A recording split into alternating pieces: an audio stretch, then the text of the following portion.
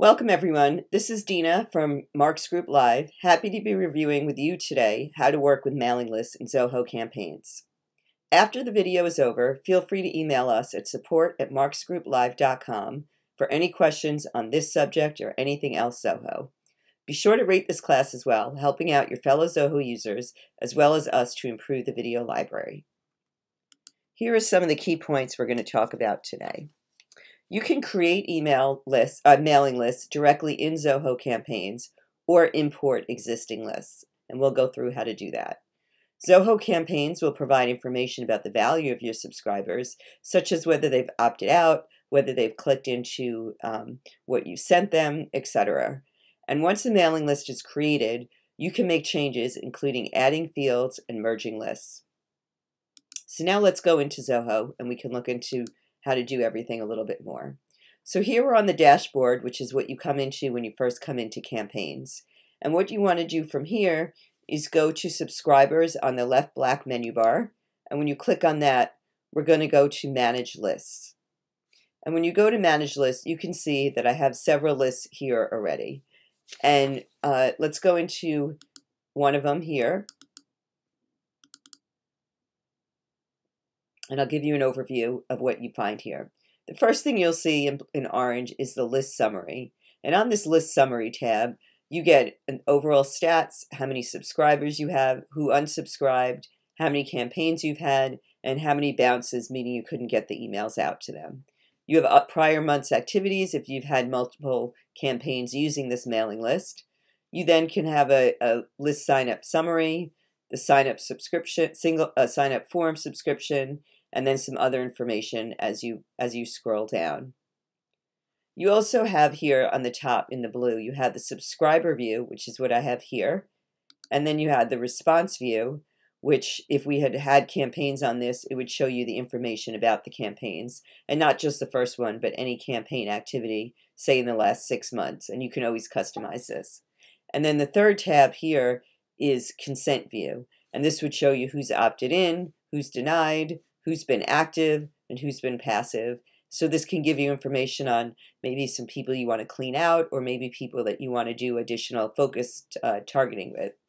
So if we go back to list summary now, and we go to back to subscriber view, you could see next to list summary in orange, we have subscribers. And if you click on that, this will give you the subscriber information and the various columns that we brought in. Now from this, you can always make some changes. You can organize the columns a little differently if you want to pick which ones you want to include. You can, just do a lot of different things. You can find who's active, who's recent, who's the most recent subscribers, active, and just start understanding the people on this list a little bit more. Another thing you can do is segment the list. And I'm just going to click on this quickly. I'm not going to go into detail, but you can pick what criteria. So you can go by the fields that you have. And let's say, for example, you wanted everybody whose first name contains an X. For some reason, you wanted to focus on that. You can add this as a segment, and then later on, you can decide if you want to send something specific to that segment. I'm going to cancel out of that now. The next thing is pages and emails after segments, and this just gives you a little bit more information about the mailing list. And then campaigns here, this is where you would see all of the sent campaigns that you had. So if we go back now, and then if we go to the plus here at the top and do the drop down, from here is where you can add subscribers, you can segment, you can bulk segment, make some campaigns. You can do a lot of different things from here as well. And then on the More button, you can archive a campaign. You can edit this list. And then you can do some information there. You can export the subscribers to have them as a backup. You can delete the list. You can make a mass update to this list. And a mass update could be adding a field. So it says here, you're about to mass update subscribers. So you can select a field. Maybe you wanted to make, everybody have, a certain country and specify the value if they equal let's say USA, and then you can make some actions from that. The other thing you can do is, from Mass Update, you can actually create a new custom field that you can add in. So you can add something in within the campaign without having to go to each person. It would automatically update from here. So if we go back out to the list, I'm now going to show you how you can create a campaign. So when we go to create a list, excuse me, when you go to create a list, the first thing you're going to see here is that there's an update regarding GDPR. And this has to do with some regulations for the European Union. So in this case, we're going to say we don't have any EU subscribers, and I'm going to click that instead, so it goes away. Now we're going to name this list, and you want to make sure you name this list in a way that if a subscriber was to see it, they'd be okay seeing this name.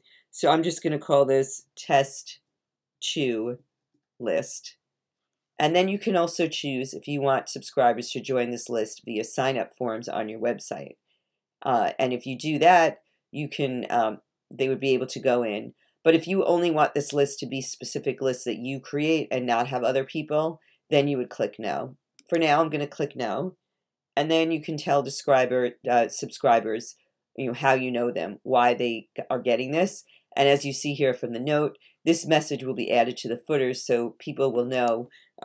Maybe you can say you are receiving this email because you subscribed in the past. So that would show up and give the subscribers a little bit more information.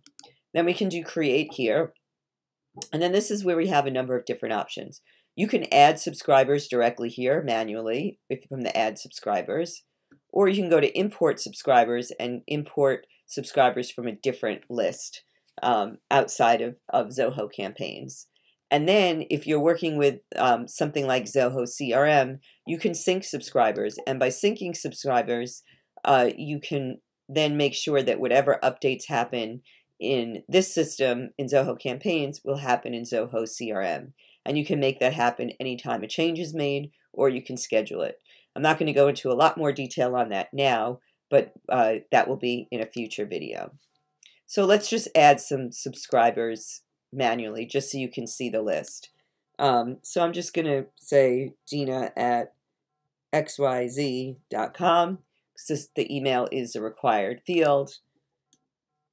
Put my name, XYZ company. I could put a phone number. You can provide additional details. As much as you have here is what will show up. You can provide some social info, Facebook, Twitter, LinkedIn.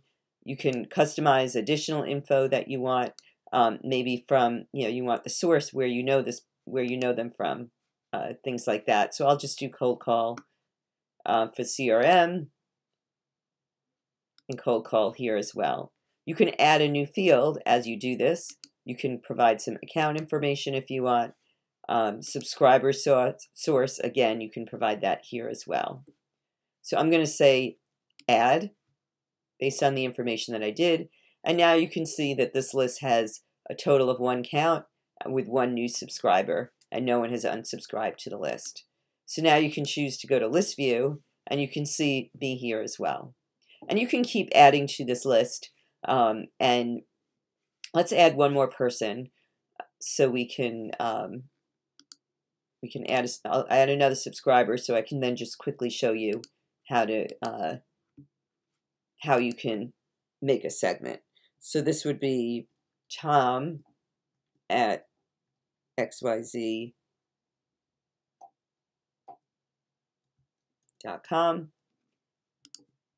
Put this as Tom, and then I'll just add this subscriber as well. So now if I go to the list here, now you can see we have two subscribers. And if we go here into subscribers, you could see you have Tom and you have Dina. So now what I'm going to do is I'm going to create a segment just to show you what we can do with segments. Desegment. And I'm going to say that the first name contains the letter D and save it.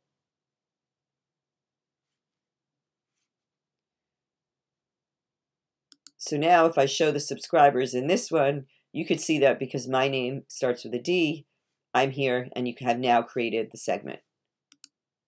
So again, we have the two subscribers.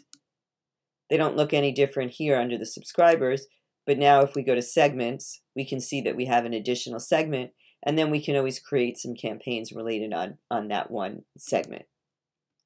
So if I go back here to my list, now you can see test to list is the list that we just created. In parentheses is the number of subscribers we have. And again, here you can add subscribers on the right. You can create a campaign directly from here. You can create segments. And then we can also, like we said before, export subscribers. You can delete the list. You can edit the list.